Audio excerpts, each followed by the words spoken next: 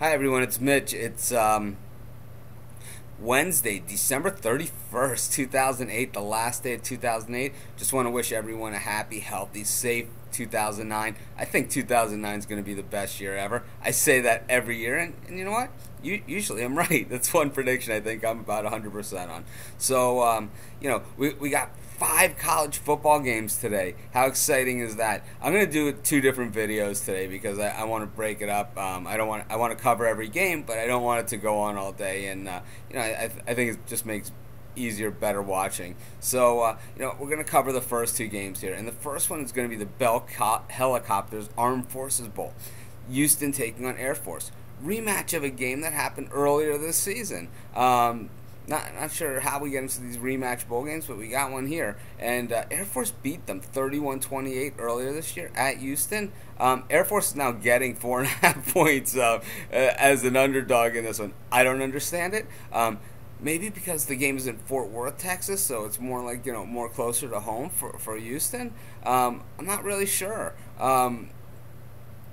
Houston, the game where Air Force beat them earlier this year, it was in Houston. And Air Force, 3 of their 4 losses came at home. They only lost once on the road all season. They're really one of the best road teams in college football. Yeah, I'm on Air Force in this one. I like the way they run the ball. I don't like how porous Houston defense is. They're a sieve. Air Force defense, nothing to write home about, nothing special, but a heck of a lot better than Houston's. At least they have a chance of stopping them. I look for Air Force to just control this game, control the ball, control the clock, and really to demoralize, take the wind out of Houston's step. So I'm going to go with Air Force in this one. I think they win the rematch just like they won the first one. I think they win it outright, but I'll gladly take the points. Probably take money line and the points with Air Force in this one. Second game of the day, Sun Bowl, one of my favorite bowl games. It's one of those games that I remember being around forever. They've stuck a corporate sponsor name on it from, some years they have it, some years they don't. This year they don't. And, it's always the Sun Bowl, though. It's still always in the title. I recognize it. Like, some of these games, like the Liberty Bowl became, a different game yesterday. And, I didn't mention it. And, some of the other things, there's a bunch of them. Maybe I should have gone back and maybe I'll do a write-up of, what the games used to be called. Maybe I should be mentioning that in my write-ups, but I haven't been. In any event, this one is still the Sun Bowl. It's Boston College, Vanderbilt, ACC-SEC matchup. For those of you not paying too close of attention, the ACC has pretty much had their way with the SEC this year in these head-to-head matchups. I don't think this one is any different. Vanderbilt started the season 5-0. Very impressive.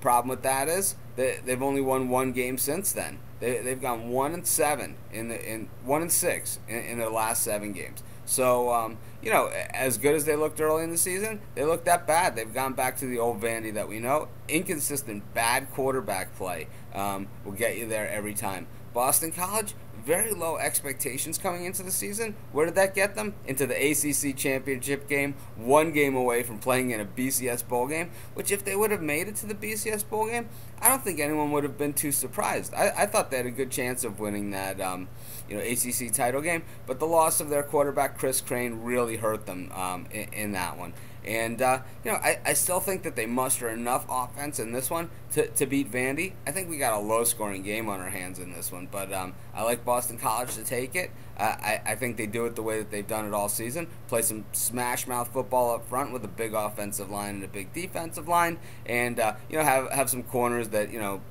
maybe take advantage of some bad throws and pick one off for them. And, that's Boston College football. That's how they've done it for years. That's why they're always in a bowl. They're always winners.